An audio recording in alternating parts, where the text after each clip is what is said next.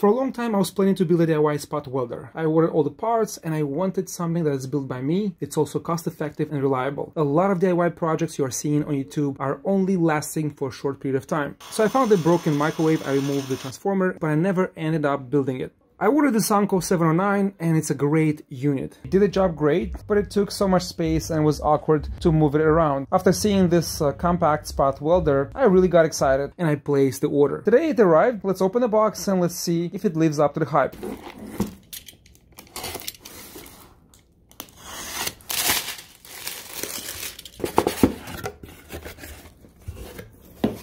Very well packed.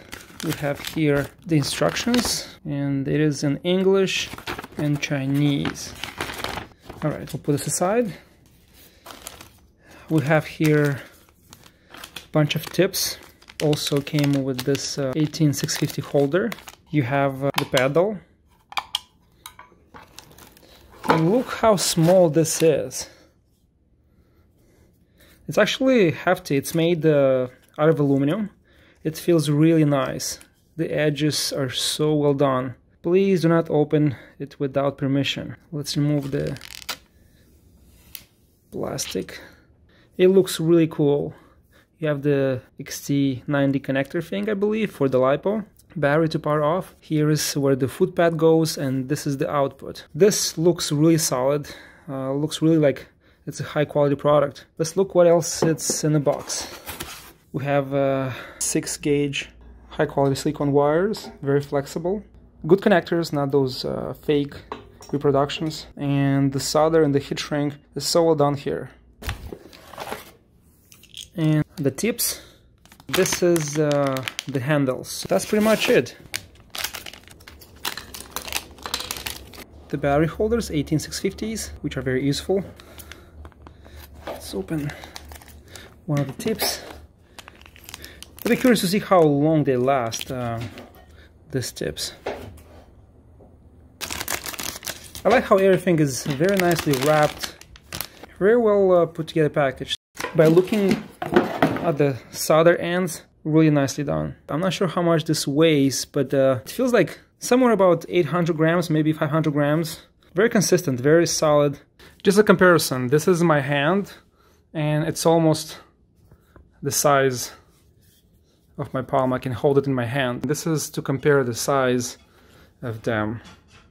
Look how small and compact it is. And this is XS Galaxy Samsung. I've been looking for something like that for a long time, and I haven't came across such a compact unit. And we need to use the screwdriver, and I always carry with me a Leatherman Wave Plus. So you have to untie both screws. Now this plate is gonna move out more, and you'll be able to slide in the tip.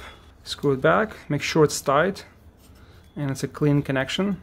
Right here, if you can see, it passes, so make sure it doesn't go past the edge right here, but at the same time it's touching the entire length of the plate, so there's more surface, so the current travels faster and easier. Tighten really well, make sure they lined up perfectly. So this is the first option that you can use. It connects to the foot indicator here. So what you do is you connect to the head of the cell. I don't have a cell here.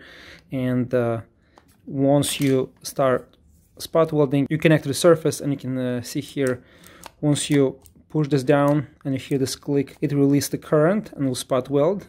So that's the first option. And the second option will be using this type of handles. Make sure you connect in out, and this is the type of the handles you can use. Have the tips, make sure they're really tight in here.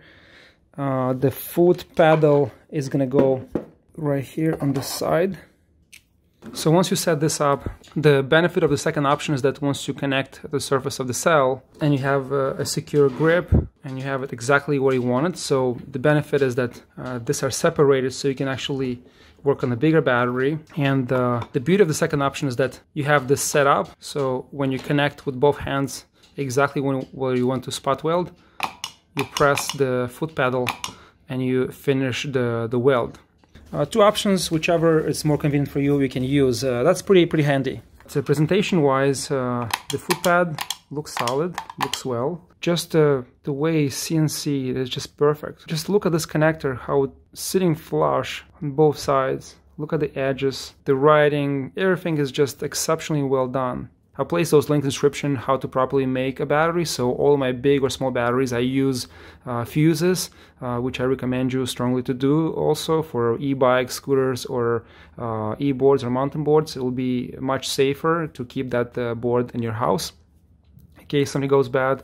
So this will be ideal because you don't need anything bigger than what's recommended here to spot weld. And I think it's maybe prematurely to say that, but just by judging the quality of the presentation, I have high hopes that this will perform extremely well, but stay tuned for that. I really like that it's light, compact, two different handles allowing you to easily work on different size batteries without any space constraints versus other compact DIY spot welders available today on the market. This looks best for me. Enclosure, design, additional accessories, looks like an Apple phone to me. We're still in the holiday season and there's shipping delays, so I haven't received my LiPo battery yet, and this will be unboxing only, but as soon as I get it, we'll do a test together here. If you have any questions, if I missed anything important down below, please like and share this video, and I'll see you next time.